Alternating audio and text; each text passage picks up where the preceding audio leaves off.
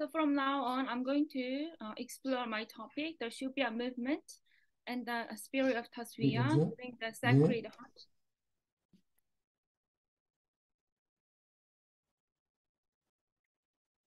Here's my topic. The reason I picked it up this topic is because I wanted to explore more about the ramification of Hajj pilgrimage.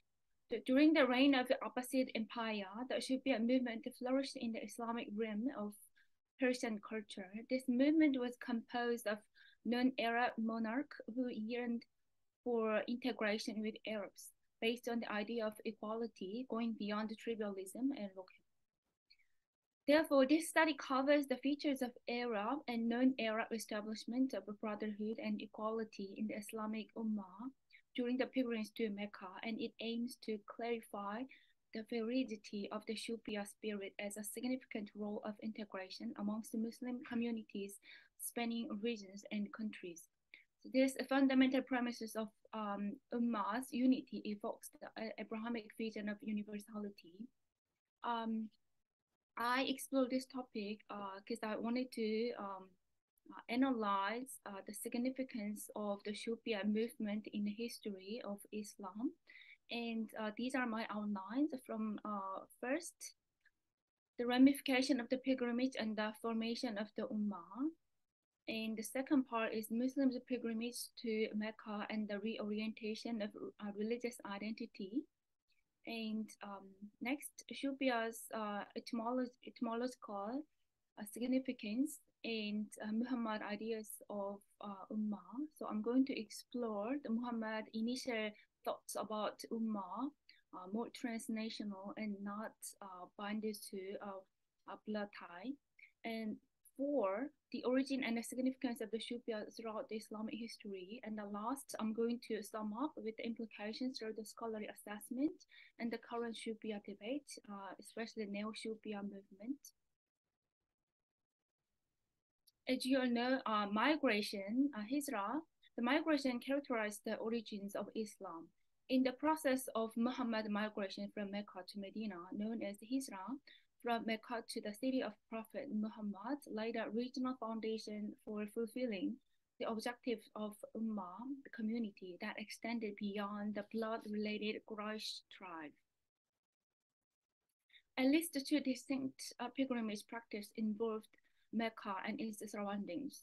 First, there was the Hajj, which occurred in the month of Dhul Hijjah and primarily involved Mina and Arafat outside of Mecca.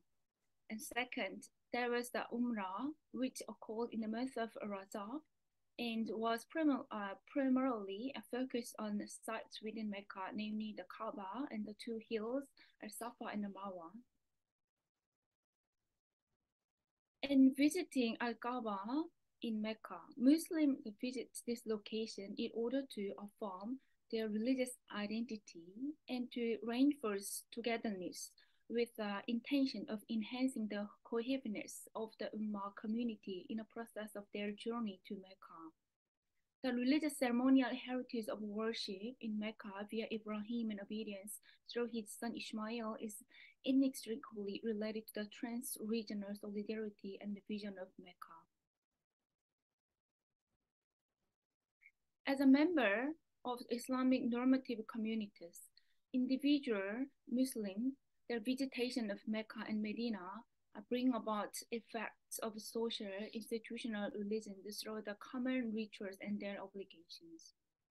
So by practicing pilgrimage and moving to Mecca and Medina, they're reinforcing their religious identity. And as an institutional body of religion that shapes community identity through the structural aspect of hierarchy, status, and role. Individuals also attain supernatural and sacred experience, theophany, the experience of divinity. So individually and also collectively, Muslims, their identity are reinforced. And the Muslim community, Ummah, is reserved and protected by inheriting norms and rituals of Muslims. Hajj thus is regarded as one key factor or symbol of Islam and making Ummah more solid and institutional globally. And diverse individuals share common identities, beliefs, and Islamic practice regulations in the same time and location. Therefore, the Ummah to which Muslims belong and becomes not only a religious emblem of a community, but also a role model for global Muslims termed ideal communitas. If the birth of Islam was merely the beginning of a new religion centered on an Arabian Peninsula and cut off the flow of the rich cultural heritage from the Byzantine and Persian eras, it is likely that Islam would not have been able to flourish political, economic integration, civilization, and development during the Umayyad and Abbasid periods. The political, intellectual unity of Ummah expressed admiration for former empires such as the Byzantine and Persian empires, as what mentioned. And yet Muhammad wished to be free from the political influence by non-Arabs, made Arab unity achievable. So basically we can say the diversity in Ummah, but Muhammad prefers more Arab-centered Ummah. And diversity in the Ummah, no racism in Islam. So as we see the Taswiyya, and we're going to going through the Ummah, the diversity spirit. In the Quran, the Ummah is referred to as the community of all mankind. As you see the references from the Quran. And the Arab was comprised of the diverse types of groups, such as Muhammad's immediate successors from the early Meccan converts who became later immigrants to Medina, and the people from Medina, and the early opponents of him who later became his followers, in addition to the Bedouin tribes. Those are mainly composed of Arab-centered, the first converts, and those are the main compositions of the Ummah, the beginning. Also, the dispersed minority populations in Yemen and Persian Gulf were enslaved to Arab Empire, but pertaining to the Persian culture. Those who established treaties with Muhammad but did not convert to Islam were protected as dhimmis. The majority of non-Arabs who later converges to form the majority of non-Arabs in the Abbasid Empire, the Persian form of cosmopolitan Islam. That you see Muslims, not only the Muslims, but from different backgrounds. It's called the book of the people of the book, Ahl al-Kitab. So those Christians and Jews, they were also existing under the Islamic rule in the medieval times. And Shu'ubiyah is derived from the Arabic term. So from this slide, I'm going to explore the Shu'ubiyah, the etymology. And Shu'ubiyah is derived from the Arabic term Shu'ub, ethnicity and people, which indicates that it is impossible to differentiate one ethnic group from another. In other words, the idea of equality is inferred. And Muslims assert that it is exclusively tied to the taqwa in Islamic theology, protecting the human soul from the vilified evil and abandoning the forbidden. To put it another way, the birth of the Shu'ubiyah movement and belief were influenced by the dignity of a human individual derived from the word Shub, in the sense of the evaluating them based on the individual distinctions rather than race or skin colors or collective identity. So according to Ibn Abdurrabbi, the meaning of the Shu'ubiyah implies that Muslims are brothers in equality and their lives are equal before the law. This understanding of Shu'ubiyah is used as a traditional transmission and phrase to explain equality before Allah. So initially, Shu'ubiyah, when we look at the etymology, it's actually the foundation of the equality of all the people, humankind, in the Ummah. And according to Surah, especially the chapter 49, ayat 13, we see, according to the Muhammad, it said that his last speech, his community, he mentioned, oh, Allah has erased the Arab splendors of the Jahiliyyah era and of his predecessors. You are all descendants from Adam. So, which means everyone is equal because we are all originated from the Adam, and Adam in turn descendants are from the dust, with the exception of the equality of taqwa, justice, and non-Arabic speaker. They are not more superior to Arabs, and everyone is equal. So this proclamation made by Prophet Muhammad agrees with what Allah has spoken in other passages. In the presence of Allah, the most virtuous among you is the most honorable of you. So this is a reference, and I'm going to deal with the tafsir of this verse. And egalitarian tafsir Shu'ubiyah. So how we know about the term Shu'ubiyah?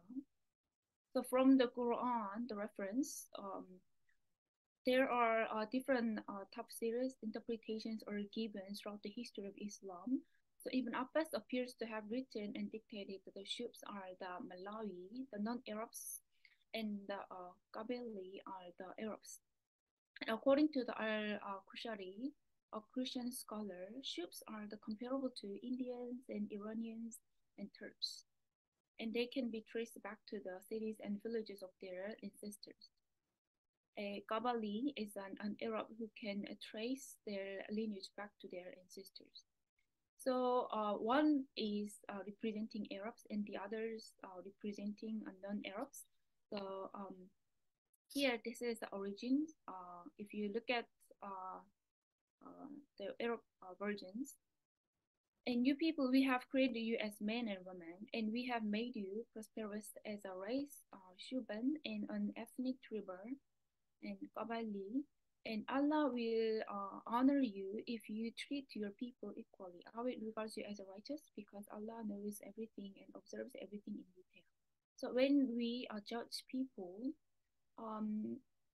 from this verse, we can find actually the original meaning was Shub is a race, but later when the scholars interpreted the Shubs and Qabali represent Arabs and the non-Arabs, not just race and the small groups of ethnic tribal groups.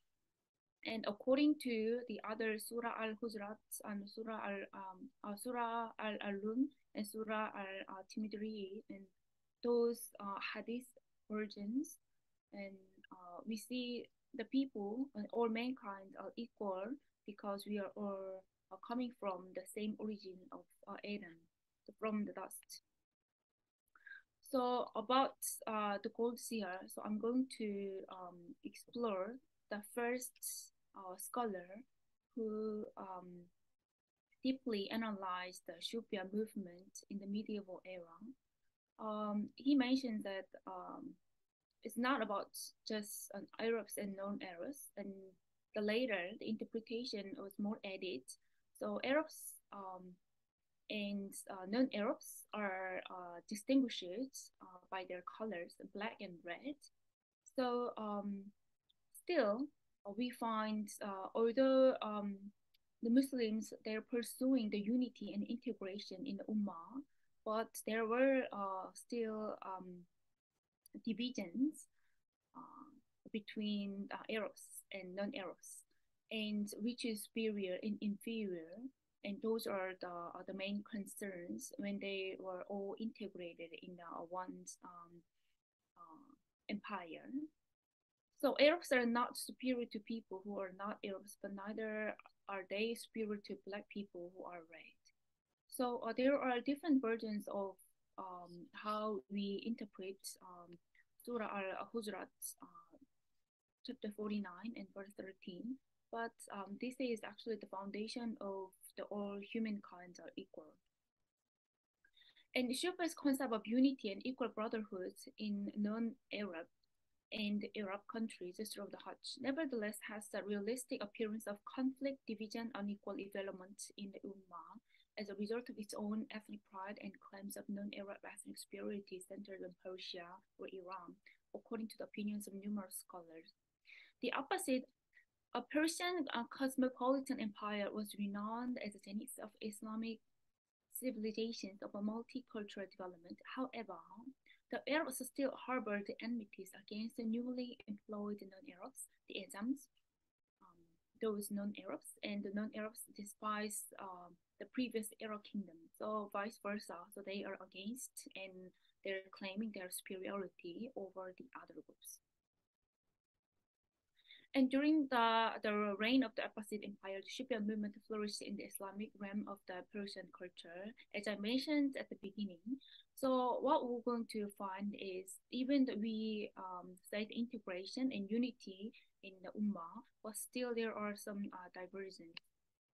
Although Shu'ubiyah has already started in Persia and Asia, it's also connected to non-Arab central ideas and progressed from the 5th century to 11th century and developed in Andalusia, even in Spain and other regions of Islamic empire. Although there are many opinions about the origin of the term Shu'ubiyah, it was also created by the Kharajat, and which opposed the unique theory of the rights of the Quraysh, because the Quraysh tribe, the mainly became the Muhammad's blood tie. So the Shias and also the roots of the Shias about Kharajats, they were the main opponents against the Arab, the pan-Arab movement.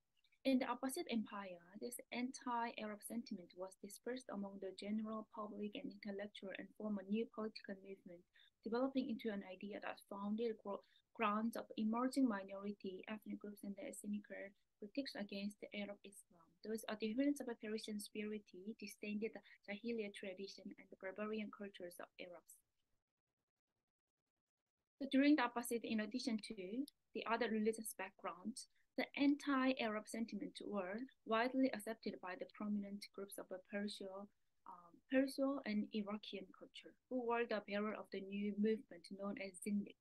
So Zindiq is a new term, but actually during the Abbasid period, those Zindiq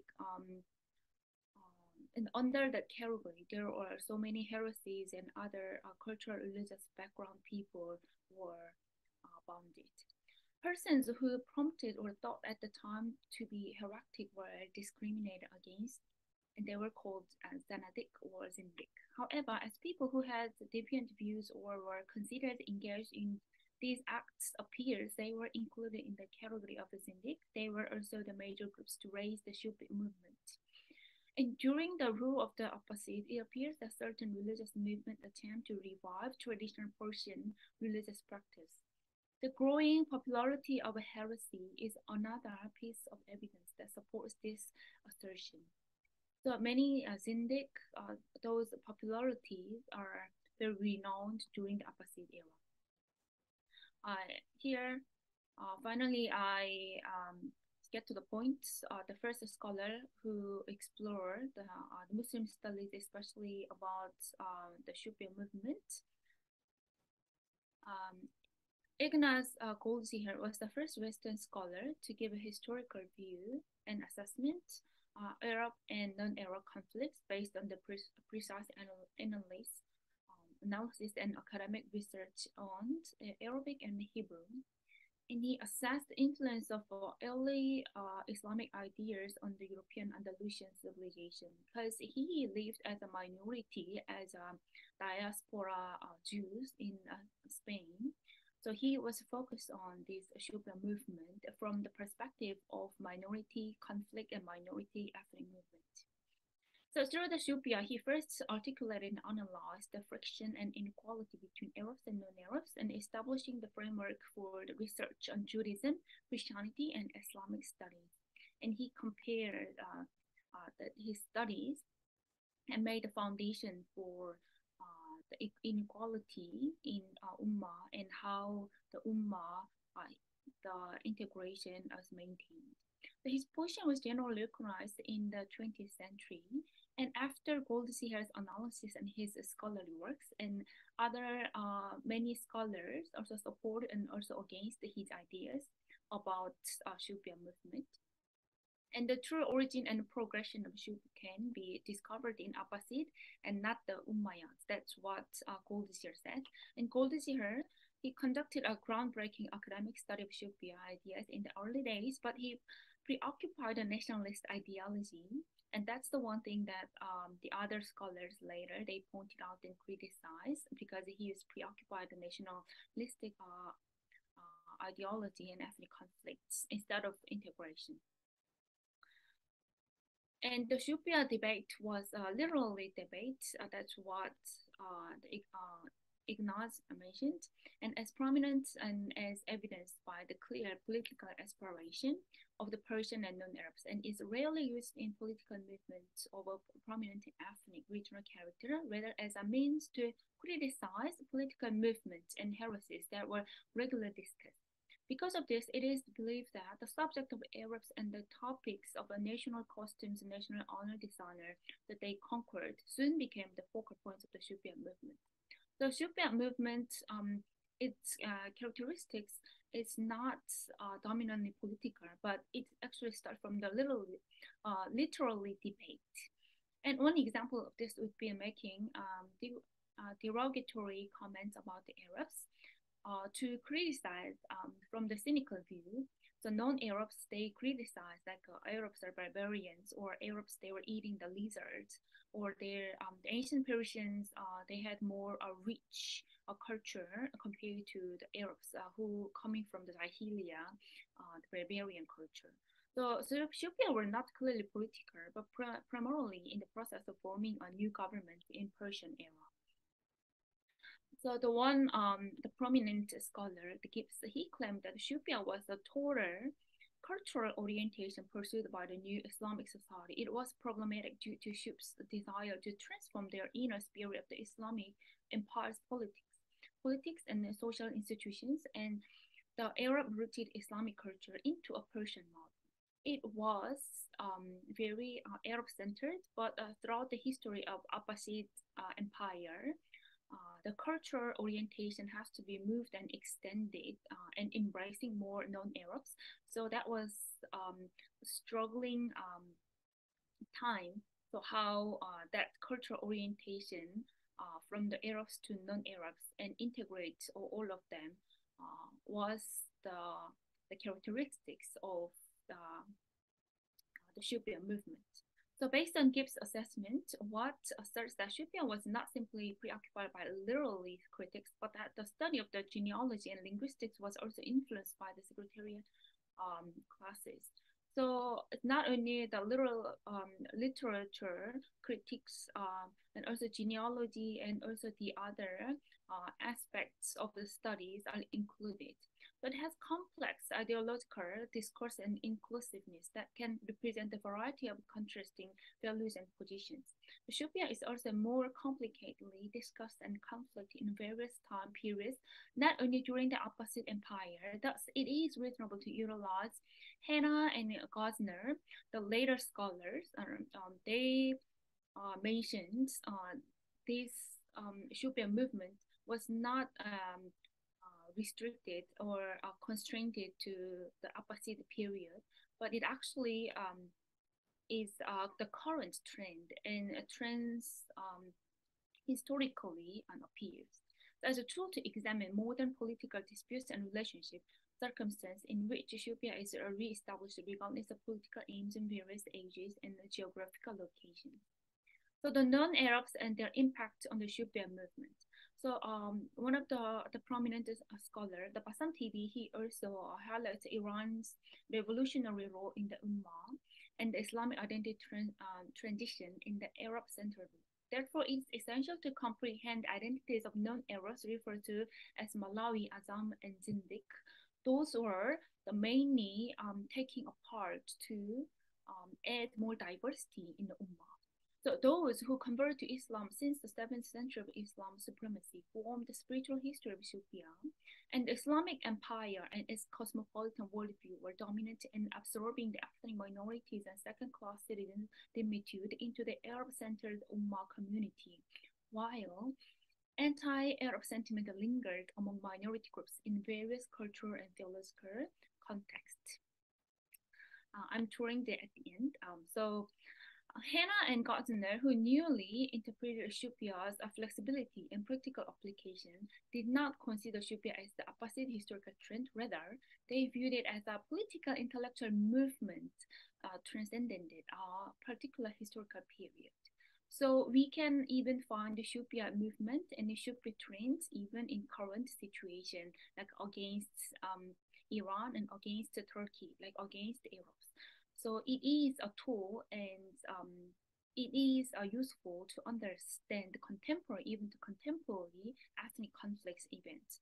So in his 1972 published book, Minority in the Middle East, Important as a Political Factor in the Arab World, the Dutch academic Leonard Wiesel invented the phrase neo-Shu'ubiyah. So Shu'ubiyah again rising up as the emerging movement in current era. So new Shu'ubiyah explains the current conflict remains relevant since the non-Arab and non-Muslim nationalistic colors of the contemporary Middle East produce ethnic movements such as Kurds and Yazidis and Mandeans, Berbers, and Copts. So those minority ethnic groups and also showing that Shu'ubiyah movement. So in sum, these are my main points I summarize and wrap up. It's true that during the reign of the Caliph Sultan al-Mamun, the spirit of the equality and respect for all people groups that Shu'ubiyah fostered and matured the particularity in Persian region. Second, by bolstering Shub's ethnic minority identity, the second-class secretary workers were finally recognized in the emerging Persian Islamic Empire and demonstrating non-Arab superiority over Arab opponents. The Arab-centered Ummah has extended its ethnic cultural scope through Shu'ubiyah. And the last but not least, within egalitarianism, the Hajj reinforced the religious Ummah identity, but political social sectarianism remains to explain its own ethnic legitimacy and superiority over the pan-Arabs. So thus, the Ummah is composed of multifacets of diversity, including ethnic minority from non-Arabs and the Arabs. So consequently, this Shu'ubiyah movement has the legitimacy of minority community and identity, providing an explanation of the ethnic dynamics within Islam today and accounting for the causes of division of the Ummah community is also essential as a framework for the interpreting the Ummah. Thank you. Shukran jazilan.